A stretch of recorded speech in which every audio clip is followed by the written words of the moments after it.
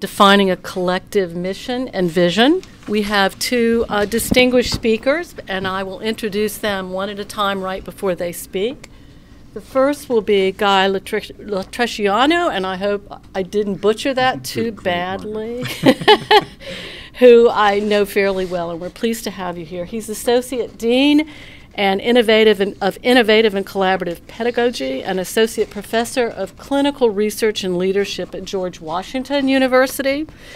Guy is an expert in team science and collaborations. A lot of his work has addressed the need to develop skills and attitudes in knowledge-producing teams that have led to innovation and truly cross-disciplinary outcomes. So his interests include things like education, cross-disciplinary education and theory, applied complexity science principles and their use in team development. And if you missed it earlier, he's also president-elect of the International Network for the Science of Team Science. Or perhaps you are already president. Okay, he is president now. I want to thank Margaret and the team for inviting me here. I thought it'd be a great idea if we spent 3 hours working on a mission statement, because I know everyone loves to do that and it's very productive use of time. I'm kidding with you. I know that's the last thing I hope you expected me to do. We are not going to create a mission statement, but rather talk about the mission of what it means to embrace some of the themes we've been talking about today. I was saying to Carrie in her office, that rich conversation we had when we first started is usually the type of conversation you have at the end of a workshop. So we really started off great. I thought these folks really get it. So it gave a great place to start and to move forward. So what I'm going to try to do in the next 20 minutes is to introduce a pipeline concept of team science, and you'll see what I mean in a minute by that. Explore some of the ways team science is working to inform scientific teaming. I also wanted to highlight resources that when you get the soft copy of the slides, you can go and, pull. It's always, I think, important when we do any sort of workshop that you get to have, party favors to take home with you. And I try to include as many as possible that I know you can access either virtually or otherwise. I looked up what the mission was of AccelNet, and something that really grabbed my attention was where it says it's a program to accelerate the process of scientific discovery and prepare the next generation of U.S. researchers for multi-team international collaborations. I think that's an important part of this mission that we cannot lose sight of. It's not just to make our work more, or the work you're involved with, accelerate, but rather to change almost paradigmatically the way that we go about science, so that while we're doing science, we're creating a new generation of scientists that can learn from the way we're doing it. So something to consider is you'll hear the term the science of team science a lot. And that's really just a fancy term for those of us who study teams and try to learn through evidence-based research what teams do, how they work effectively, how they work ineffectively sometimes. But something we tend to forget is what is the role of the scientist in those situations. I just wanted to draw attention to the differences here in this terminology. So the science of teams is really trying to understand how, through transcending any one disciplinary perspective or epistemological perspective, and what the application of new methodologic or conceptual frameworks are when teams work together, the study of that. But we also have to consider the role of scientists. And really, scientists and teams change their identity and how they view themselves. They have to. Otherwise, the first doesn't work at all. Otherwise, we're just sort of giving lip service to it. And that always is the thing. I think scientists always get a little weird when I bring that up. It's like, what do you mean I have to change my identity? Well, we are all highly identified by the way we've been trained. In fact, it's almost impossible for some of us to disconnect from the epistemological or methodological approaches that we've taken, and we received that indoctrination through our traditional training. It's almost impossible to completely separate ourselves from it. But if we have this expectation that we can change, and probably should change, once we start to interface with other people, especially in teams that are trying to produce knowledge, it really changes up why we even do team science in the first place. It's so that we are entering into a change environment that is going to affect us, it's going to affect our ability and the effectiveness of the team to actually do or possibly solve the problems that the research requires. Before we go too far, in your folders, whoops, there's a one-pager. It's back and forth, like this, front and back. Oops. And I want to draw your attention to it. This is something you can take home and try. I use this activity with folks that are trying to oftentimes trying to start out somewhere. Where do we start? How do we all sort of get on the same page? And this is an activity that tries to develop trust, a very important dynamic in forging new teams. And to sustain new teams, as they start to figure out what is it that we find is important about what we're about to do. So the concepts here, and we're not going to do this. This is for you to take home and maybe try it out if you'd like, but I think it illustrates some of the concepts that I'm going to talk about. So this idea of looking to the future, why are we coming together? It's to reach some sort of future state of a situation. Otherwise, we would simply go the path we've been going. Oftentimes, don't forget, scientific teams are forged to accomplish something that we know is unaccomplishable as an individual, right? As an individual researcher. So this is an opportunity to get the whole system in the room. We're talking about networks and networks of networks, and sometimes getting them all physically in the same room. Think of it metaphorically, getting everyone on the same page or in the same room. Exploring all aspects of the system before trying to fix any one part. You know, before we get into arguments over you should do it our way or you should do it their way, or just sit down and try to paint a picture of the landscape that you're trying to get your head around in your scientific team with the stakeholders that you're trying to engage with. Put common ground and future actions front and center. Treating problems and conflicts as information, not action items. So basically, don't fix. Just try to get a hold of what's going on and how you might just sort of deal with it, not fix it. Because some things you want to fix sometimes shouldn't have been fixed in the first place. Okay? And this, especially if those of you who think conflict is something that you should flatten all the time, sometimes the best conflicts yield the best results. So be careful not to create in your mind a utopia of what teaming should be before you take the time to think about what is it that we have in front of us? Because it might be golden, and by the time you're done, it's going to be bronze.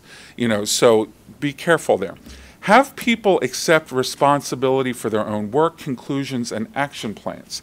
So basically, this is not a homework assignment. You could take it home and peruse it.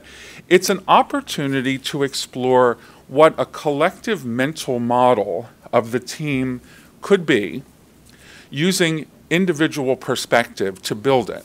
Now, unlike doing a mission statement up on whiteboards, you know, we've all been there, right? And like it or not, we've been there, trying to construct just the right combination of words to capture, you know, everything that the entire team might be feeling at that particular time. We sometimes forget that teams are individuals and teams of teams are not all in the same place at the same time. So no one episodic point in time is going to capture any of it.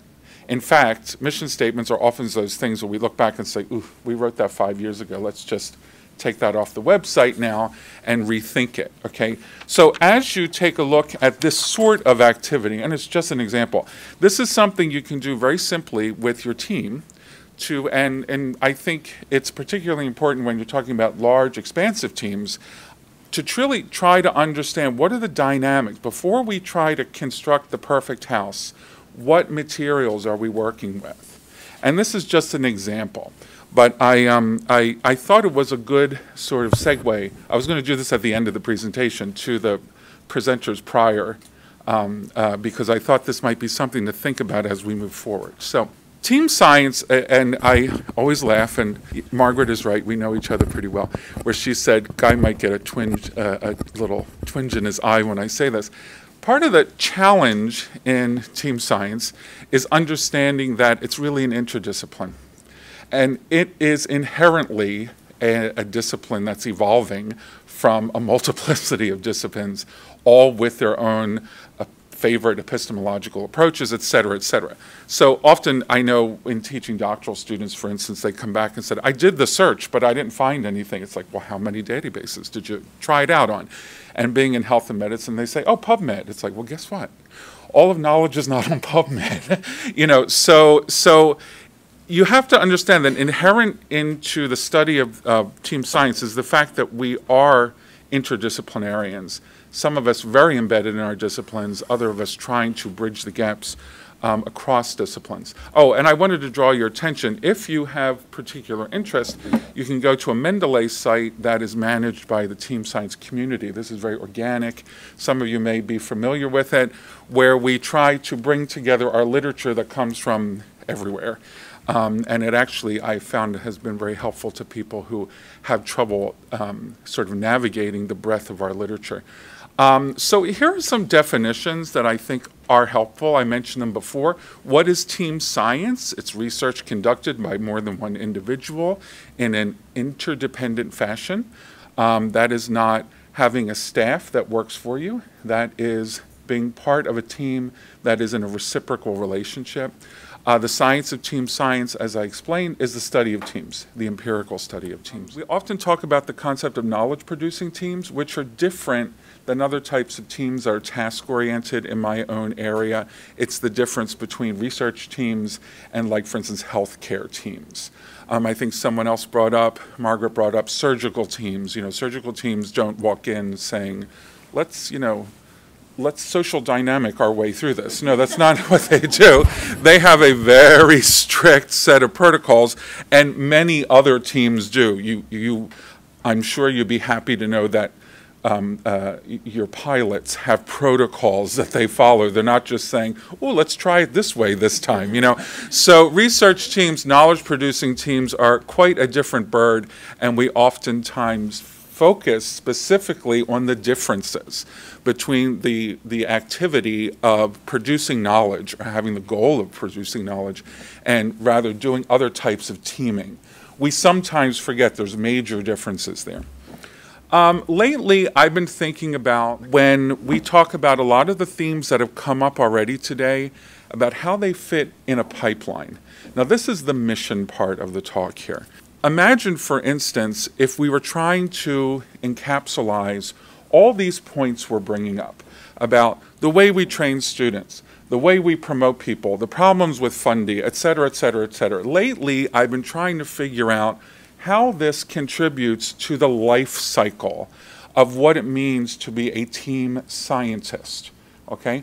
And you're going to learn quite quickly that we don't exactly perpetuate team scientists very well along the life cycle, but I just want to draw attention to what some of these dynamics are. So many of you, and I don't know everyone's projects, many of you are going to be interfacing with students who are learning.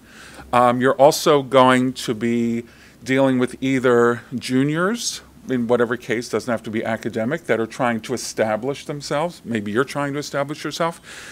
Making a point for why team science should be an institutional priority in whatever way. Sustaining collaborations, we just talked about that. What happens when you're on two different funding cycles, you know, how do you sustain the work? And then, you know, mentoring scientists to be team members. And that conundrum within itself. Senior scientists want their junior people to succeed. Well, are we telling them this is the way to get the brass, you know, ring, or this is the way I really want to see you work throughout the rest of your career? Those are two different messages. So let's talk about this life cycle a little bit. First is the idea of developmental training. Training new scientists. How are we training new scientists? These are the objectives, of course. Engaging, rewarding, and assessing teams in the learning environment. Team development amidst individual development. This is all part of the learning process of becoming a team scientist. The challenges, of course, are how do we measure team engagement, engagement and effectiveness. This has come up, right? What are the objectives around teaming and the set of core skills needed? Do you have clearly in your mind what are the teaming skills that you and your team actually should be embracing and exercising and sharpening up at all times so that you can be a scientific team? And then, of course, the measurement along with the individual and also the team level measurement that's going to lead to giving you some insight into if you're in fact meeting the mark. Here's an example. I'm going to let you read this later just in case I run out of time. But here is an assessment. There are assessments available. I can provide more of these to put into your package that can be used in your team to assess effectiveness in very many different ways. Here are some projects to follow. Again, you're going to have this in soft copy. The Center for Leading Innovation and Collaboration that's funded by NCATS at NIH, SESYNC, of course, the Team Science Education and Training Facebook, believe it or not, there's a Facebook for that, and special interest groups in Insights, which includes Team Science Training. Okay, this is all part of that first phase. And these are resources that you can access and use. In the professionalizing team phase, we're trying to establish professions in professions. There's those of us who study team science, and that's our job, and we were hired for it, and so goes it. Then there's those of us who studied epidemiology, anything else, biotechnology, whatever, and now they're going into professions. In those professions, are you going to be rewarded for being a team scientist in that profession or in that discipline? Okay, so part of the objective here is professionalizing teams so that people can actually go into environments where they actually are paid to be team scientists and not simply one-offs. Okay? The challenges, of course, are to focus on practical problems, not just theoretical ones that are science for science sake, and the lack of incentives and reward systems for those types of people. I don't need to go into the details of the horror stories of people that were the best collaborators you ever worked with, but somehow they didn't get tenure. Okay? That's what we're talking about here. Can we create a pipeline of professionalism that allows people who are professional collaborators to compete and to succeed in a pipeline instead of having to be an individualized sort of researcher? There is an article that has been published last year by Julie Thompson-Klein and Holly Falk-Kaczynski that talks about this exactly, and more specifically in the context of academia and how our reward systems are problematic for people to actually excel in team science, and I invite you to read that. You can look that up later. There are also some other examples here. I want to draw your attention to the fact there are some associations and universities that are going out of their way to make sure that criteria change so that team scientists can actually be rewarded and succeed in their fields. Institutionalizing team science is really getting to a point where we start to normalize that that is the type of science we want to do in the institutions which we live in. We've talked about some of these issues already. And the challenges, of course, are funding streams that reward science conducted in teams. That's come up already, right? And developing metrics for evaluation that evaluate teams. This is a good example. I wasn't going to show you this. NSF, the ERC program model. Some of you may be familiar with this. That's a really good example. I was educated when I became a reviewer and realized that there was a lot of weight put into that collaborative plan against the scientific ideas and resources that you can look up. Sustaining that collaboration, which we aspire to and is part of our mission, is equally important as Jessica brought up, but embracing the values of team science, being sensitized to team readiness, and measuring organizational readiness so that we can sustain those things. And the challenges are, of course, measurement and evidence, which is always a problem, and scholarly and practical materials necessary, and more resources there. And lastly, mentoring team members. I think this is really one of the most important phases here, because how many people here, you don't have to raise your hand, have in the course of mentoring said, well, this is how I learned it. You know, we've all done it, and it's natural. We go back to our own experience. But in the team science pipeline, some of us have to start to think, okay, how do I need to mentor younger folks, junior faculty, the generation behind me, whatever, so that they are supported and they are shaped so that they become team science naturalists and not something that they sort of come out of their developmental training and have to sort of rethink everything they were taught. I'm going to stop there. I wasn't going to show you the slide, so I'll just go backwards. I'm going to stop there because I'm out of time, but we'll have time in questions to talk about some of these. Thank you. Guy. Thank you. Now it's my pleasure to introduce our second speaker, Dr. Roberto Delgado. He's Program Director of the Arctic Observing Network at NSF's Office of Polar Programs, and he's pivotal to helping manage NSF's Navigating the New Arctic Big Idea. He co-leads the Interagency Arctic Research Policy Committee's IARPC, that's one more acronym, Environmental Intelligence Collaborative Team, that's a mouthful. He represents the U.S. in the Circumpolar and International Sustaining Arctic Observing Networks. And prior to being at NSF, he was a program chief at the NIH. And he previously held research faculty positions at Hunter College of the University of New York and the University of California. So welcome. Thank you, Margaret, for the introduction. Just quick correction, University of Southern California. You said University of California. Big rivalry there, right? So anyway, Trojans, not Bruins or Bears or anteaters or banana slugs. So I appreciate participants in person, online viewers, as well as the organizing committee, my colleague Claire as well for helping support this workshop. I'm going to take a little bit different tack than what you've heard thus far today and really sort of home in on a case study, specifically with the Arctic observing networks that I'm involved in at different scales, and try to share with you some best practices, some lessons learned, a lot of which will reinforce what we've already heard about collaborations and leadership and management, etc.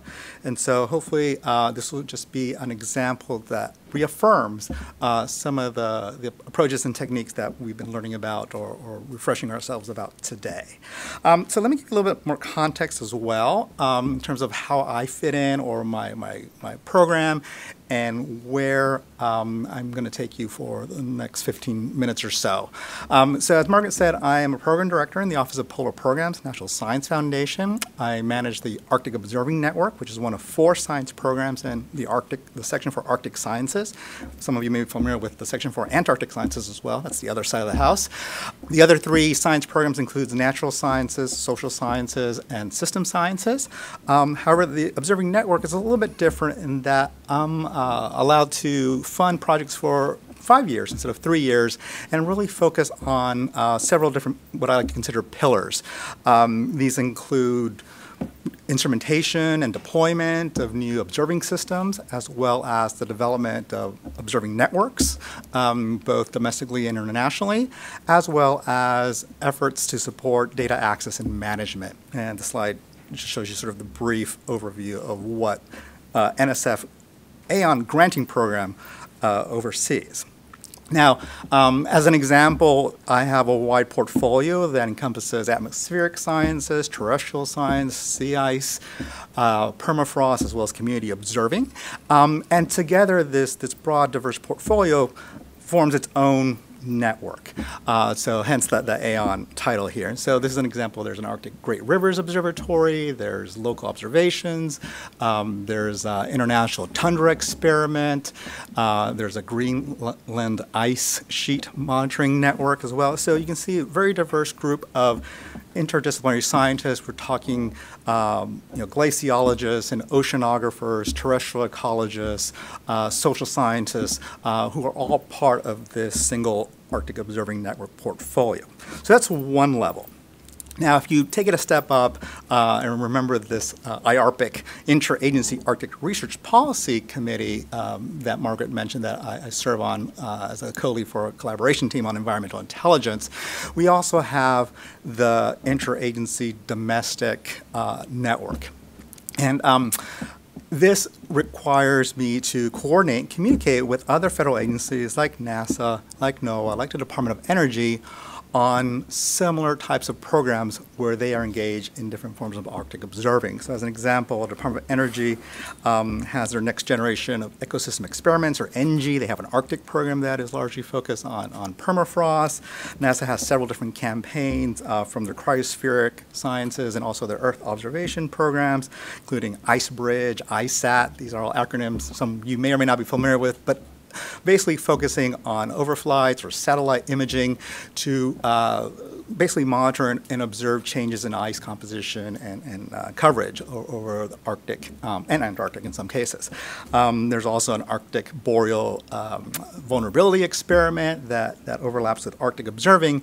And NOAA has, of course, their 6 line offices, including their Office of Oceanic and Arctic Atmospheric Research, the National Marine Fisheries, Ocean Sciences, National Weather Service, and many of the scientists and researchers who are supported through those agencies also overlap with my portfolio. And so it really behooves us to be coordinating through the interagency on the types of different systems that are being observed and monitored over the course of our support. So that brings me to the national level. But then furthermore, what I really want to focus on in the remaining time is the international, the Circumpolar Arctic, Sustaining Arctic Observing Networks, which is a joint effort that originally was started through the Arctic Council, which is a small intergovernmental organization that focuses on sustainable development and environmental conservation, as well as the International Arctic Science Committee. And the bullets here show you what the overall mission and vision of SESYNC is. And I'll begin telling you a little bit more about the goals and how the mechanics work with respect to some of the concepts and ideas we've heard earlier in the day. So to start off, just remind you of what the goals are of the SESYNC. I'll be using the acronym SESYNC, representing Sustaining Arctic Observing Networks. And they are to create a roadmap to a well-integrated Arctic observing system. And well-integrated takes on different definitions depending on who you talk to. But what is also really key and consistent with the US AON network, as well as the NSF AON program that I direct, promoting free and ethically open access to observational data, as well as ensuring sustainability, which we've been hearing a lot about today.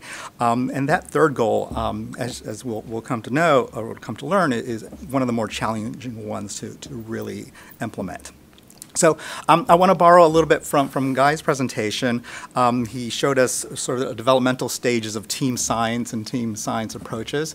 And within the SESYNC initiative, there are 2 of those components that really resonate. One is the institutionalizing the team science aspect, where the research is driven by a specific and compelling challenge. And that is to, again, develop this sustained integrative Arctic observing framework internationally among nation states, permanent participants, or representatives of indigenous organizations across the Arctic, intergovernmental organizations, some nonprofits as appropriate, and other Arctic stakeholders.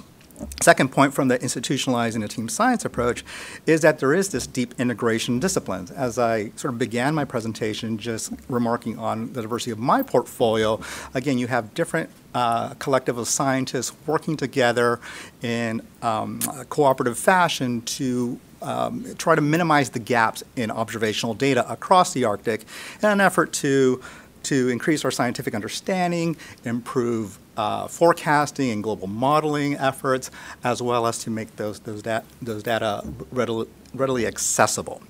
So that's really key. And I could have also mentioned there are other networks within NSF, for example, long-term ecological research programs, including one that I manage in the Arctic.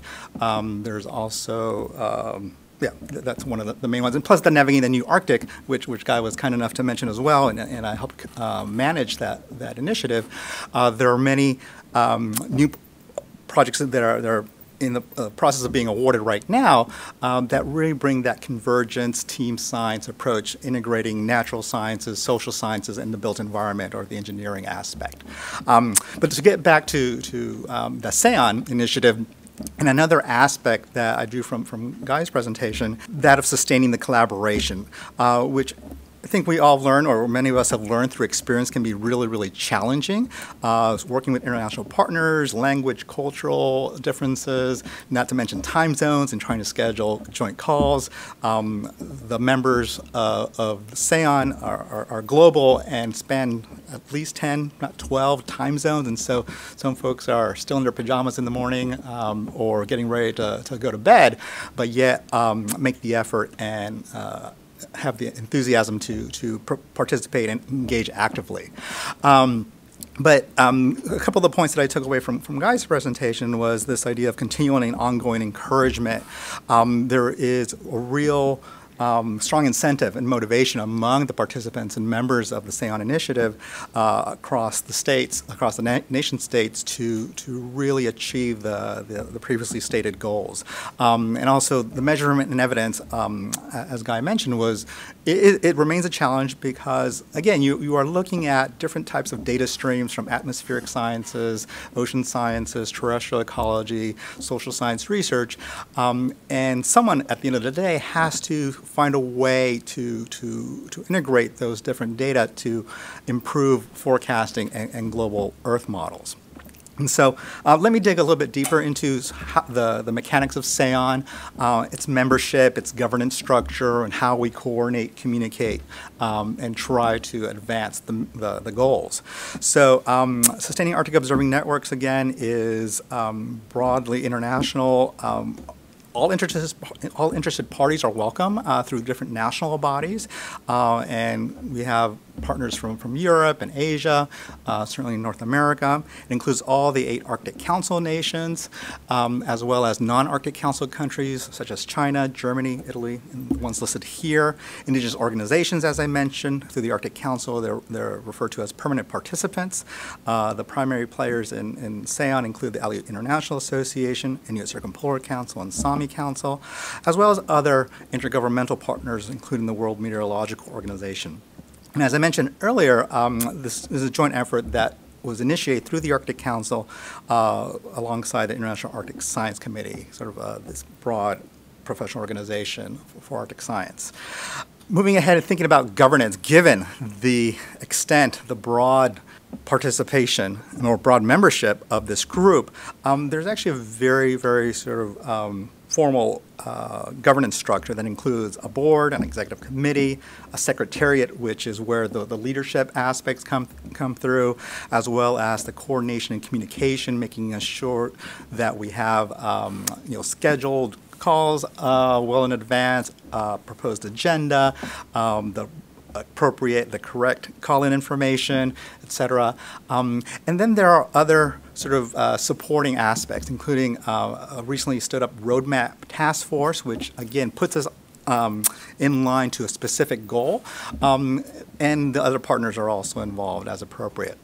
On the right-hand side, I note that while there is this broad board and executive committee for SESYNC, there are actually 2 committees that do a lot of the work, basically are essentially the working groups. And the way that this is formalized is through a lot of reference documents. And so I really liked how Margaret laid out some of the key features of successful or best practices in networks of networks, things like face-to-face communication, or face-to-face meetings rather, communication, the accountability, rules, and leadership. I didn't use them all, but those are things that really resonated with my experience in the SESYNC initiative. And so the Nuke Declaration was an Arctic Council ministerial document where it established the SESYNC initiative. Subsequent to that, there was a term of reference document for the board. Subsequent to that, with stakeholder input from the different partners and stakeholders, an implementation plan was developed. Terms of reference for the committees, which I'll go into shortly. There was even an external review within the first 5 years to really sort of do a course adjustment, making assuring that the SESYNC initiative and the activities were on the right track. And so all of these documents are made relatively accessible to the membership and to the public through an online portal, arcticobserving.org. One thing I forgot to put on these slides, but if you Google SESYNC, arcticobserving.org, you'll go to this nice portal website, which includes many of these reference documents about membership of the board, the partners. There are now, last time I checked, about 24 different international partners involved. And then a lot of other reference supporting material there. In the last few years, there's been a little bit more effort towards moving from sort of the strategy from the strategy to an implementation. There was even a study produced by the Science and Technology Policy Institute, or STIPI, that arrived at an International Arctic Observations Assessment Framework, which has fed into a 10-year strategy for SESYNC, and then most recently a roadmap task force, which is sort of the detailed implementation plan for that strategy. So a lot of documents, a lot of references, but it sets the rules, right? We understand what we want to achieve, and we're beginning to figure out how to actually take the concrete steps to achieve those goals. So how does this work in practice? I'll return to those two committees I mentioned earlier. There's a committee on observations and networks, or CON. They have several sort of guiding parameters here: conducting an inventory of observational assets, improving the network, so recruiting additional partners that are appropriate and consistent with the goals and the vision of SESYNC. Again, sort of moving to the more challenging aspects, trying to maintain the sustainability, and I'll return to that towards the end. But ultimately, really working towards improving the planning for current and future observational systems. So that's the CON, the Observations and Networks Committee. With respect to the data, which is equally important in our minds, Arctic Data Committee has their own website as well, and they have very specific tasks that include mapping the Arctic data ecosystem, developing common metadata elements, data publication, citation, network building, of course. And they've also benefited from in-person meetings. There is an upcoming Polar Data Forum to be held in Finland in November this year. There's a website there with a little bit more information for anyone who has an interest in that aspect. But more broadly, even though we have these sort of subcommittees, well, not subcommittees, but committees as part of the SESYNC that are driving specific tasks, there's also an Arctic Observing Summit that is the annual gathering of stakeholders and partners and members where we come together in this high-level summit, providing an opportunity for interaction, the community-driven science-based guidance for the design, implementation, coordination, you can read as well as I can, in terms of the types of observation systems that need to be put in place and how we actually go about putting them into practice. And so what I want to conclude in with my last couple of minutes is sort of highlighting the opportunities and challenges of this type of effort.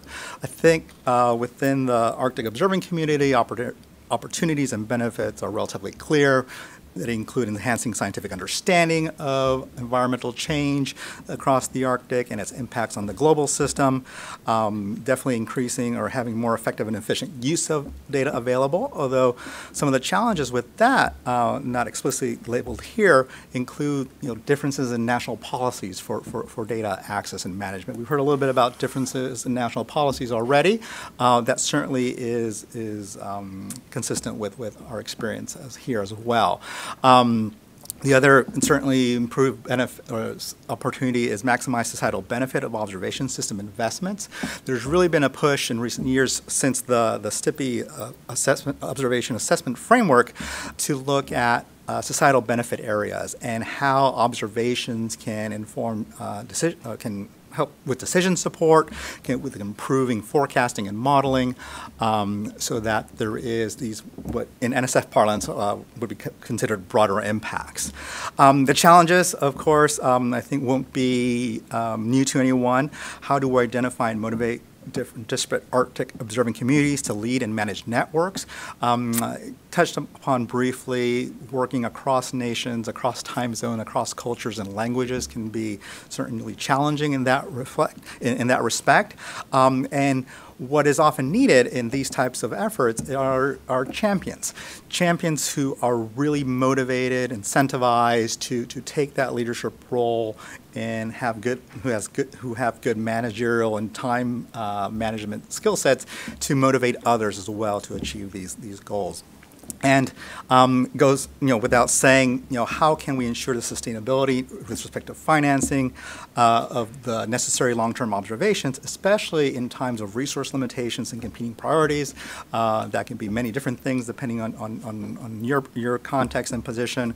But one of the things, being part of a funding agency, is that if I receive the right proposals, we can make important contributions from the U.S. to the larger SESYNC initiative.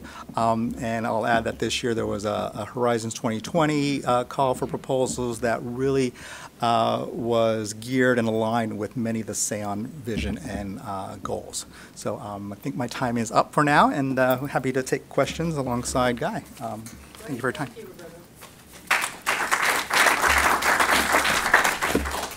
So I also want to remind participants that are watching remotely that you can submit questions and we'll make sure they get addressed. So I want to open it up for questions, but I want to broaden it as well. So we're talking about, missions and goals, but we can really address any topic we've covered today or that we've been discussing. And so ask your questions of these two, but also feel free to share your own experiences and ask questions of one another so we can get a discussion going again. So I open the floor. Roberto, that was I think the most depth that we've gone into with respect to governance. So I have a question about that, and we were invited to talk about our own personal experience. So when I've been involved with large consortia with the NIH, virtually every person that's brought into the room is a PI that's received an award, and the idea is that we form some type of steering committee and we arrive at decisions by consensus. And the problem with that is that we in general use consensus style that's pretty much if one person objects, then we don't go in a certain direction, and it's not uncommon for somebody to push an agenda that is least disruptive to them, let's say, or if there's sort of a technical implementation that's part of their research and they're wedded to, it's hard for them to sort of let go of that. So it seems like you have a dizzying level of governance structures, and how do you deal with it? It sounds like at some point there's so many people involved, there must be a point at which somebody has to be able to override somebody else. So what does that look like, or is it the same thing for you? No, that's an excellent question. And so I didn't get into too much. I mean, I outlined the structure, but there is a chair and a vice chair. These are international individuals. The vice chair is from the United States. The chair is from Iceland, if not mistaken, right now. These are rotating positions as well. But so when there is an issue of contention where there isn't consensus, initially there are we have monthly calls, for example, board meetings. Everyone weighs in. Well, the expectation is that everyone weighs in, but in reality, not everyone weighs in. There are different levels of engagement. Sometimes that depends. Sometimes some country representatives are consistently not engaged or more engaged. Again, depending on the particular issue. But ultimately, so there is an effort to have some discussion, weigh the pros and cons of the decision for the particular issue. But ultimately, if there isn't consensus, there often is at least a trend or a slight majority one direction, and then ultimately the chair and vice chair make the decision, the executive decision to participate, join a new collaboration or a new activity, stand up a new roadmap task force, or participate in some type of activity. And so, there is an opportunity both for that sort of stakeholder engagement. A lot of time, well, in some cases, depending on the timing, there might be an opportunity to go do a listening session or some breakout at either the Arctic Observing Summit that happens biannually, or the other time is on an annual basis. The face-to-face meeting for the Stay On board is during the Arctic Science Summit Week, and so that's an annual event that again allows the opportunity for folks to come together and maybe I don't want to say cut a side deal, but have those side conversations that aren't necessarily possible on your monthly go-to meeting, WebEx, Zoom, Blue Jeans, whatever platform you use. And so that's how oftentimes these decisions get made. 2 comments and then a question. First comment is it would be really interesting to put up the budget alongside these conversations, because I'm contrasting the previous conversation where the discussion at the 500K level is probably slightly different than what you're talking about, Roberto, maybe by a factor of a couple of so it's just interesting that price points matter in terms of governance. The second observation is this is a really challenging one for me to get a grasp with, because the detailed case study of a large-scale activity and the small-scale overview of a pervasive activity are very hard to reconcile. So here's the question to try to reconcile that. Imagine that you had to take a bunch of stuff out, Roberto, to keep that thing running. If you had to take a whole bunch of stuff out, could you do that? Could you tell us what's the core of your governance structure? What do you need to do to keep it? And then, Kai, if you could say, what's the one thing that you'd want to add to make it work? Can you do that? And you do notice my questions are always in choice form. Sorry. Oh my goodness, what to remove? Actually, I want to respond to the original comment about the financing, because that's the funny thing. There aren't dedicated funds to stay on, and so that was one constraint or critique from the review, the external review back in 2016, was that this is an unfunded mandate in large part, and so it's the will, the wherewithal of different national representation. They provide in-kind support on office or individuals' time to be a chair or a vice chair or part of the executive committee. And even for me, this is not part of my terms of reference as an AON program director for NSF. This is an extracurricular activity, but because of my position as AON program director and part of the U.S. Federal Interagency Arctic Observing Network, this is recognized by my office as an important asset, but it's not in my job description. And so I have to take that into account, but that may change, and so it's similar for the other countries and for the other organizations that are involved here. So that's the challenge. Although we're trying to like I think Claire mentioned, trying to tackle these types of challenges. How can we make it a priority, which it should be in my mind, so that we have dedicated resources, both personnel and time, as well as finances to support some of these. But you're right. We are relying on funded projects through my program, through NASA projects, NOAA projects, DOE projects, international funding organizations. So that's one part. With respect to what I would take away, wow. I was trying to make sure that you didn't feel like you had to remove. I was like, what's the one thing you want to keep? What would I want to keep? The thing that you have to hang on to when everything else is going away. This is the group of people that I have, or this is the mechanism that I can't let go of. The board. You need to have that board. That board is really representative of the stakeholders, because it's not just program officers or even PIs necessarily. You have advisors to ministries, people in those positions across the circumpolar Arctic. I wonder if I can expand the question for you to talk more broadly about processes and very concrete examples of activities to arrive at a governance structure that suits people, and also to deal with issues so that there is some shared leadership, that it's not all on one person?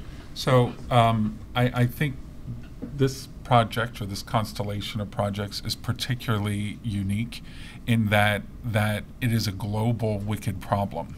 It clearly isn't just about collaborating for the sake of bringing different people from different parts of the world. It's actually a problem that affects all of the world. So as I heard you explain that to me, it was interesting how even in those high-stake situations, there's still the socio-political aspect that enters, I mean, probably more so than ever, enter into it, that require that you eventually say somebody has to decide, you know, instead of what is our collective agreement. And I think with so many things these days, and the reason why we have these big, complex, wicked problems is because we can't come to rational consensus on what is it that affects all of us and what is the work that we have to do that impacts all of us. And I think there is an opportunity to really spend some time, and I almost can't get my head around the complexity of this sort of project, but it's almost one of those that requires mental modeling. You know, not just imagining what Iceland gets out of it and what Sweden gets out of it and Greenland, and I apologize if I'm minimizing the complexity of the problem, but rather what is the global problem that we all need to come to agreement on. Not consensus, agreement, not hierarchical decision making. That is really team science on the macro level. We aren't just talking about a bunch of folks that are going to meet in the conference room and figure out what we believe in. This has much higher stakes, and I think the magnitude of the problem and the impact of projects like this are so high that you really do have to get back to those simple terms. What do we all agree we're here to do? And how do we intend to do it so that we all benefit from it, rather than who has the loudest voice in the room and who has most of the money? That's the way I can respond to that. Online folks, that they can submit questions, and we do have one that came in now, and so I'll read that. My question is about international networks. At the high level that many networks exist, reaching the right people who are the ones doing the work is critical to accomplish AccelNet goals. How do you recommend ensuring that you are including researchers, not just the figureheads? We do plan to emphasize early career engagement. Any other ideas? Ask you to respond, and then I'd ask some people in the audience to please respond as well. Ensuring that you include researchers, not just the figureheads. I'll start? Yeah, go ahead. I don't think that's as difficult as it may sound, at least from an NSF perspective. NSF is very good at outreach, in my opinion, very well connected to different research communities. A lot of what my office supports, what Claire's office supports, and other directors support, is driven by the researchers in large part. And so whenever there are new initiatives, like an AccelNet, like the big ideas navigating the new Arctic, there's often tremendous effort, outreach, and communication from the NSF, from the program officers, from the research community themselves to help spread the word and to bring in you know, NNA, I think, navigating the New York, is a really great example. One of the aims was to promote more inclusive, diverse research community, not just your long-time Arctic researchers, but bringing in folks from outside the Arctic who are social scientists or social science researchers and economists and historians and political scientists or geographers studying migrations, et cetera. And so, unfortunately, in this past year, because of the partial lapse in appropriations, that was limited. But the expectation, this is a 5-year initiative, there will be an expected second solicitation call for proposals, and the idea is, again, to really recruit widely across different research communities, not just your traditional Arctic research. Guy, do you want to weigh in? Yeah, when I read this question, I'm drawn to the idea of international networks, which are very different than, you know, networks that occur within one country or jurisdiction, and also the idea of bringing in career people at different points in their careers. So, I mean, both of those remind me of how the reward systems are so different in different places in the world. How you get from this point of your career to the next point, not tenure, but just how you have a career, are different. And it's important that any team, no matter how large, reconcile how they are going to ensure that the rewards and the recognitions that is needed for the different team members is part of what is included in the collaboration plan. So that if you have early investigators, we'd like to be able to say it doesn't matter if you are part of a collaborative team, you'll do fine. And we know that doesn't always work out. They might need to publish and be the first author. Well, why don't we prioritize that for a particular person? Or if it's a different type of reward arrangement, just being sensitive that the diversity of teams includes the diversity of career pathways that are present in these different teams and their different disciplines, and especially in international environments where it's not just the American system, it might be the system of 10 different countries. People need to be able to have a pathway to advance in their career, and teams who recognize that tend to get the most out of the workforce because you're tapping into the motivations that are most important to them as to why they want to collaborate. Pick up on that point because it's really important that there are within different countries, different cultures and different systems, and so the question about the bringing in the figurehead speaks to the fact that many other countries have much more hierarchical systems than we do, and there is an expectation that the most senior person is the person there. Even if they are a figurehead, they need to be there. And so it is an important question of respecting different countries' organizational structures for their research environments and ensuring that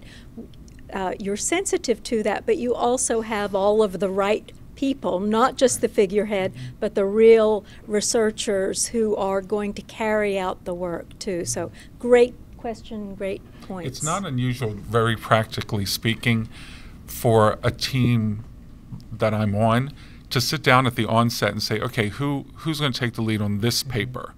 And who is going to do what on this paper? And I produced 2 papers in a row one year where the we just had an arrangement. I'll take first authorship for this paper. You take first authorship on the second paper. And that may seem like so, basic, but it's really important to be sensitive to those realities, because otherwise you're not setting up an environment where people are going to want to collaborate over time. They're going to get burned and not want to collaborate again, or they're not going to find any reward in collaborating, and they're going to start to isolate. So here's a follow-up question that came in online. This is from Nancy Grin. She said, "That's great, thanks. Good ideas about different reward systems in other countries. Also, this is relevant to the future Earth person's comments about developing countries." So thanks, Nancy, for that comment. I want to ask the group if we can get some examples of how to recruit those individuals who may become really valuable members of your network that you don't know. We worry about that constantly at SESYNC, that we all tend to reach out to the people we know, yet there may be other individuals out there who are very creative, could commit a lot of time that we don't know. So anyone want to tell us about how they brought in new people into a network that they did not know? A lot of people do this, but we try and host symposia at various conferences, and that really broadens the appeal and the swath of people that you interact with. So the Research Coordination Network that I am PI of is Genomes to Phenomes to Populations in a Changing World. So it's all of biology, right? Mm-hmm. And so we go to a number of different conferences in the year, and we try and host a symposium at each one of those. So we'll go to ESA, we'll go to APS, we'll go to SIGB, and we get new memberships on a regular, or new members on a regular basis that way. We have run dozens and dozens and dozens of workshops through our project, and we are always on the lookout for people in those workshops that seem to be leaders in the community that we're serving. And we lean on those folks for planning future workshops and for coming in and being trainers for us when we're trying to do that. And sometimes when we're looking for people to hire, we go to some of those folks and say, why don't you put your name on the list, because we want to hire them. And for us, it's really getting to know the community very, very well and being very integrated into the community so that you see that talent coming up, and then you go after that talent aggressively so that you can get them to join the team. And I'll just mention one of the things we've done at SESYNC is, because our teams here are so diverse, if someone wants to organize a workshop around their particular topic they're building a group around, we require that they can only identify a certain number of the individuals that will come and speak. And then we advertise that symposium, and we invite applications to speak that describe very briefly, in less than a page, what they can contribute, what their expertise is, etc. And it brings in people you did not know existed, and that can be pretty effective. I believe, Leslie, did you have a comment? Yeah, I was just going to say, I think if you do effective outreach and you're a really good collaborator, then people are going to come to you as well, because the community out there is going to hopefully have your name in mind when a discussion comes up and someone says, oh, you should contact this person, if you're looking to achieve this goal. So, I mean, obviously we want to be out there looking for collaborators, but again, if you create the right environment, the collaborators will come to you. Mm-hmm. So thank you very much for a great session, both Guy and Roberto and the group out here.